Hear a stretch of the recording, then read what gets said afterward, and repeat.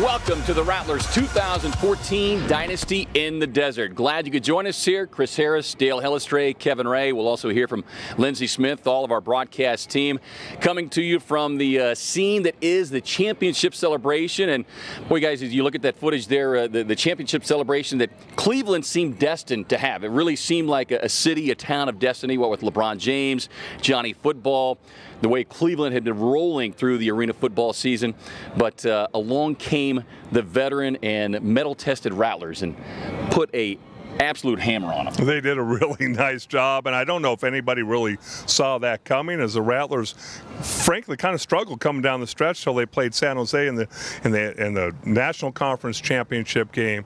But boy, they put it all together when they needed to. And we talked about it during the season, Chris, the fact that this is a team that the only reason they're playing this year was to win an Arena Bowl. And so it's really difficult to get through 18 games, but all of a sudden it's one and done, and the energy's amped up. And the expectations for this team coming in, having won the last two, going for the three-peat, hadn't been done since the Detroit Drive did it, 1988, 89, and 90. And you touched on Cleveland. This was a charmed season for them. They were 17-1 during the regular season. They won 6 of those games on the last play of the game. It seemed like this was going to be their year, but the Rattlers, they always show up at playoff time, and they got it done once again. Yeah, and of course, a season that had so many highlights, a 14-game win streak, and of course, our opportunities each week to talk to Kevin Guy. And, you know, it's that whole thing of you want to keep the win streak going, but as he pointed out early on, you know, they only put the record on the ring if you want to. And Dale, you know that from your championship days with the Cowboys. But I thought in a lot of ways what this team went through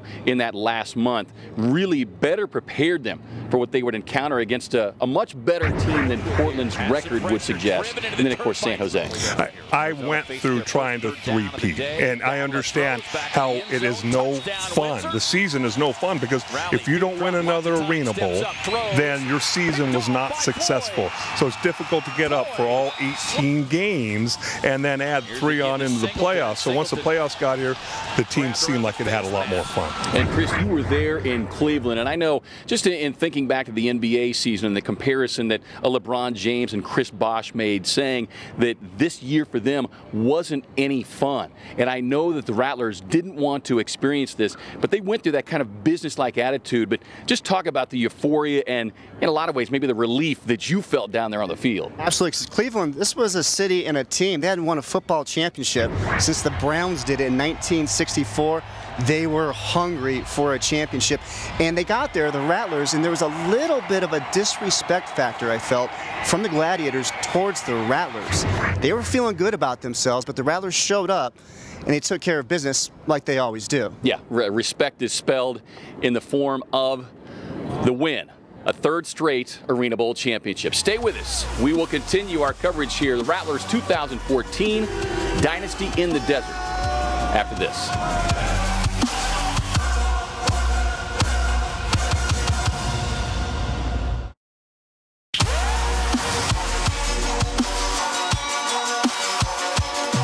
Back on Rattlers 2014 Dynasty in the Desert. Kevin Ray, Dale Hellestrae, Chris Harris, and mind-boggling numbers when you think about it, guys, throughout the entire season. 14 straight wins. You get to the Arena Bowl. You put 44 on the board in the first half, 72 for the game. Chris, you were there. I know the building was absolutely electric, as the league has to be thoroughly pleased and impressed. But share with us, if you can, just overall impressions and other things that you picked up being there. Well, the place was electric. until the game got started. Right. I mean, they jumped out to the quick lead, 7-zip. Next possession, Kerry Reed, a pick 6, and they were off and running. The place was extremely loud when we got there. But after that Kerry Reed touchdown, the place fell silent. The fans almost turned on their own team, and they left that game pretty early as well. But Arizona, they headed to Cleveland for the franchise's 9th Arena Bowl appearance in search of their 5th Foster Cup trophy, and they were ready to roll when they got into town. Arizona arrives in Cleveland 3 nights before kickoff for Arena Bowl 27. The Rattlers are a team looking for their 3rd straight Arena Bowl championship. Here we go. Thursday morning, the team makes the short walk across the street from their hotel to Quicken Loans Arena for their final practice of the season. The arena is quiet as Arizona goes through their workout, but they know the Gladiator Pit will be a hostile environment come Saturday night. Later that evening, the team attends the Arena Football League Awards banquet. The Rattlers are looking sharp and are well represented. The organization is awarded the Community Service Award, which is accepted by majority owner Ron Shurts. Marquis Floyd is tabbed the league's top defensive back, and quarterback Nick Davila is named the league's most valuable player and Offensive Player of the Year. It's an especially emotional moment for Nick, whose father passed away during the season. I told my father if this was going to be his last season for me, for him to see me play, I wanted to give him the best football game or season I've ever played, and I think I did the best I could, and I want to thank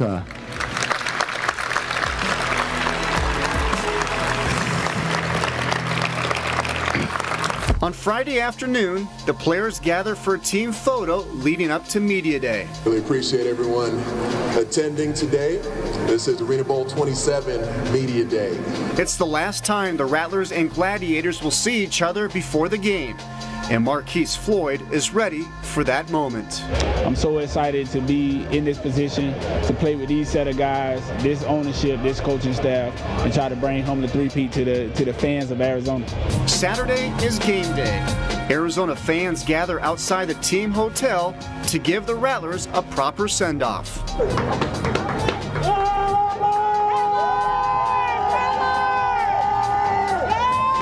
Outside the arena, the scene at the AFL's Fan Fest is picking up. Let's go Rattlers! Let's go Rattlers! Rattlers, I've got them by 28, no less than 25. It's going to be a blowout.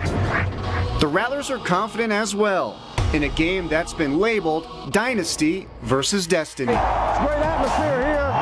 This is a matchup that everybody wanted to see, but we're going to see if that's the matchup they want by the end of the night. After the Rattlers score in the game's opening possession, the defense makes a statement of their own.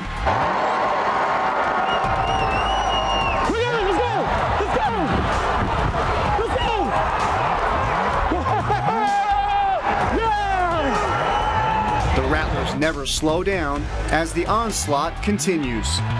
We'll break them, man. We're going to break them. We're going to break them. Arizona dominates Cleveland 72-32, the biggest blowout in Arena Bowl history.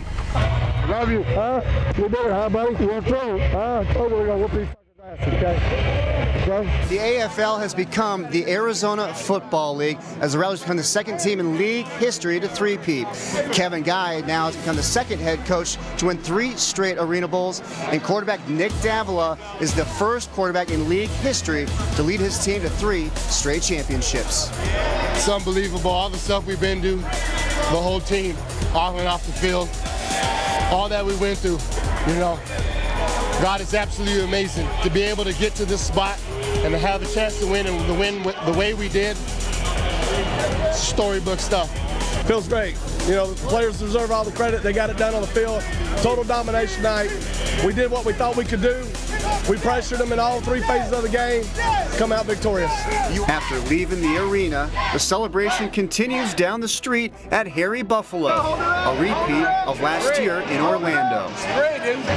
And I'll tell you what, guys, you give Kevin Guy and that coaching staff, Connie, Kawhi, and Dave Ewert, 2 weeks to prepare for a game, nobody's going to stop those guys. You watch what this team went through, and I think that's really a testament to maybe the stubbornness and the toughness of the coaching staff that flows through the players. Did they enjoy the time in Cleveland, or was it all business? It was all business, and it was almost like a sense of, there was so much expectations for them. The great start to the year, going for the three-peat. And it was almost like a sense of relief. They enjoyed it, but it was a sense of relief that they finished the deal. Well, they most certainly finished the deal. They finished off Cleveland in rather quick fashion, as you pointed out. All right, stay with us, because when we come back, you always hear us talk about starting at the top. Kevin Guy says starting at the top. Well, we're going to get to the top, because Ron Shurts and the coach, Kevin Guy, will join us when we continue.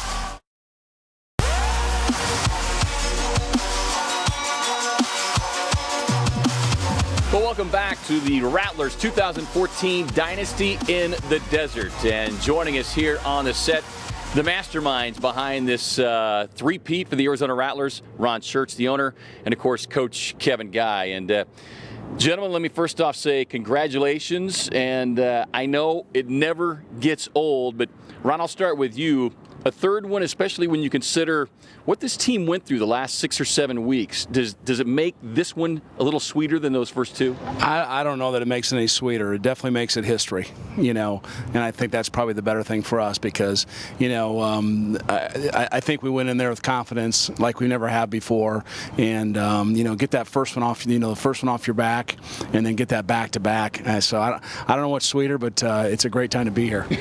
So, Kevin, talking about it from a coaching general manager point of view, those last few weeks, how much of a struggle was it for you, understanding that really nothing mattered but the playoffs and winning the championship, but balancing that with having to win some games?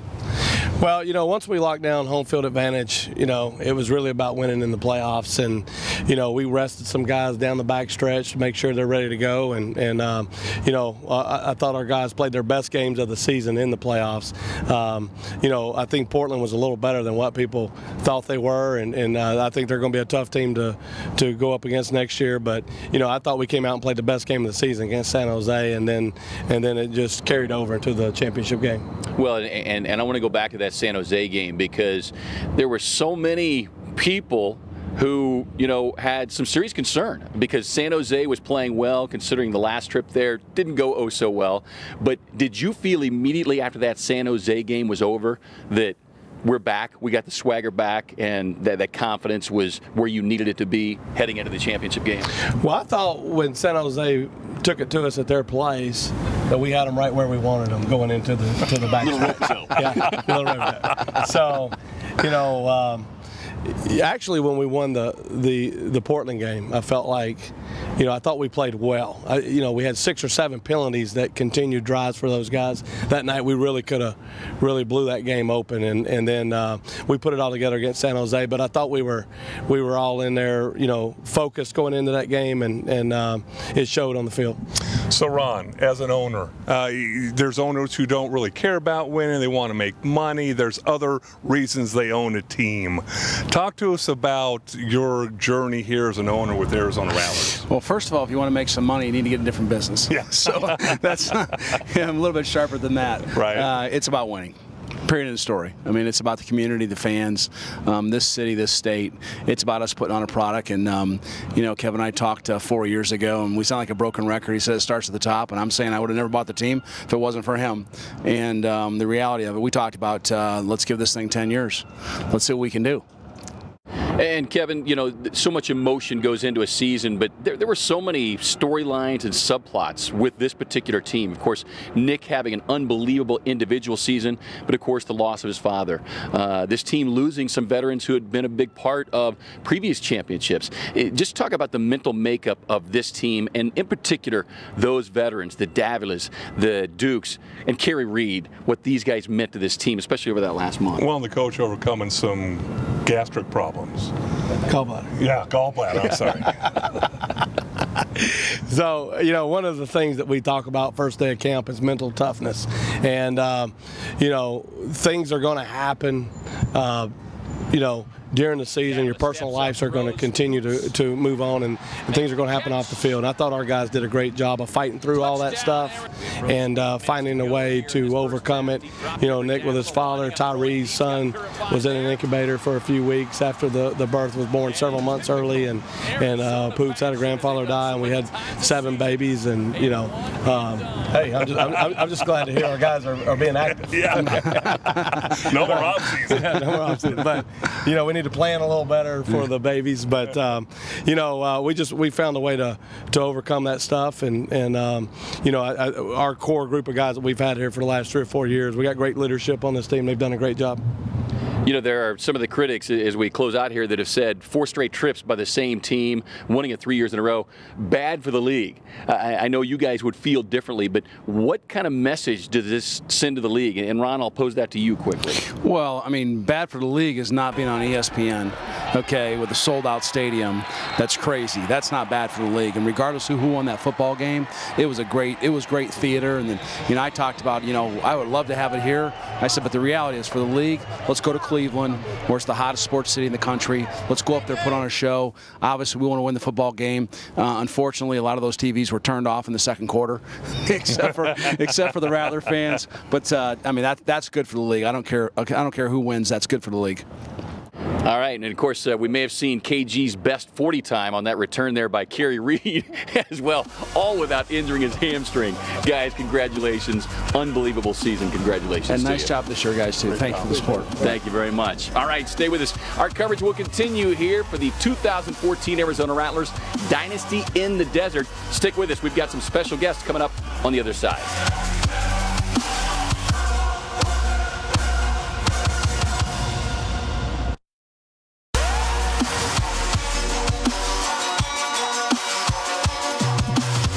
Well, we welcome you back to the Rattlers 2014 Dynasty in the Desert. The championship parade is done, and we've got a couple of the participants in the parade, but more importantly, guys who played huge roles in this three-peat for the Arizona Rattlers. Marquis Floyd, Defensive Back of the Year, and the AFL Offensive Player of the Year, and Arena Bowl MVP Nick Davila.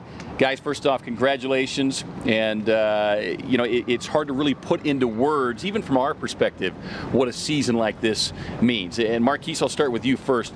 As a veteran, as a guy who's been through so much, can you describe just the overall emotions for you when that championship trophy was hoisted once again?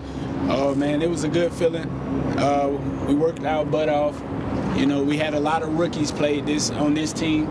I never played with so many young guys in my career. But I think throughout the season, we just found a way to make it work. And we kept working hard, and we just kept trusting in one another and listening to what Coach Guy had to preach, and just going out every day and working hard. You really listened to everything Coach Guy said? Just you had a filter. Just a little stuff that Coach Guy said. And so, Nick, I want you to talk a little bit about, I was on a team that tried to win 3 in a row. We were not successful. Just talk about the trials, tribulations, the emotions. Obviously, you had to go through things, but there are a number of things that happened to you and your teammates throughout the year. Just take us on that little adventure.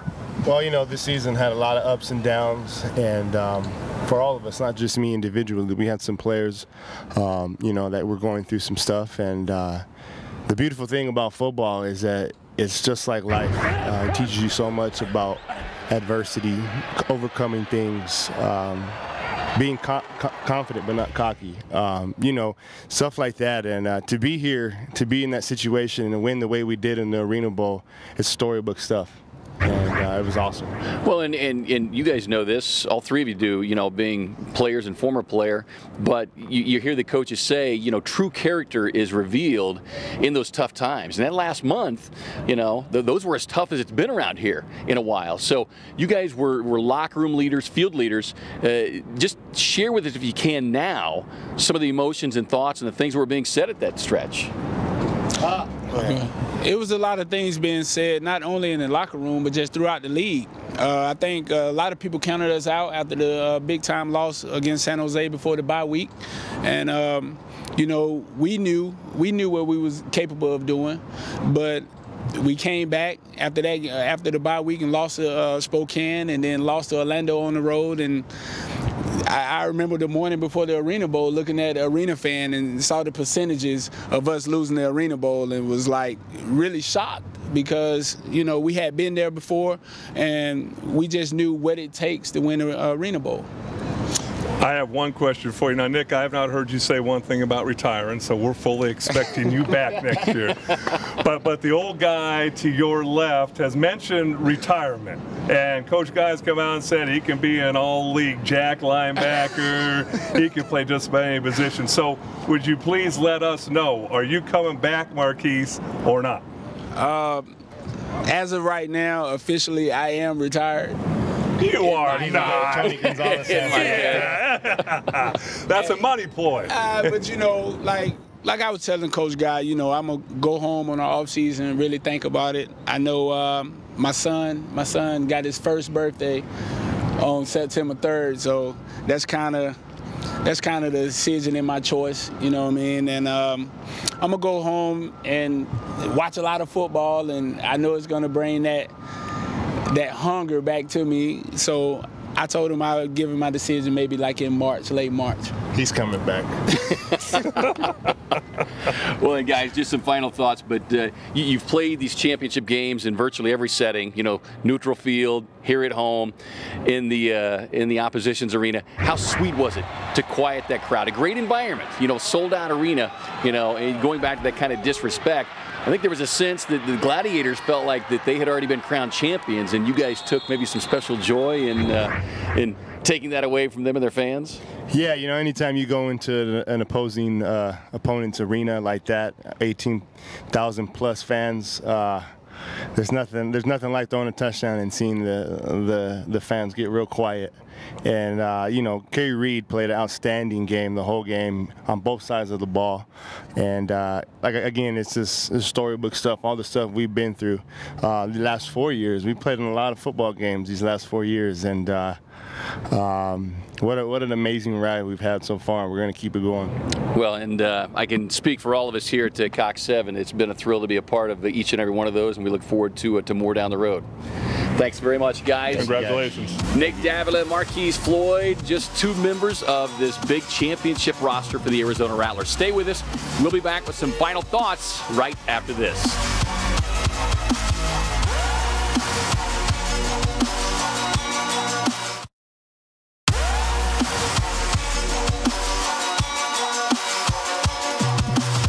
Back on Rattlers 2014, Dynasty in the Desert.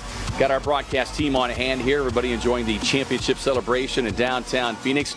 Lindsay, you had an opportunity during the course of the season to interact with the fans, both in person at the games, but maybe more importantly on social media. What have they been saying this week following up that big win in Cleveland? Social media has been going crazy. Everyone is talking about the Rattlers and the Arena Bowl win. It's been so fun seeing the Instagram, the Twitter, and the Facebook pictures and videos, in fact.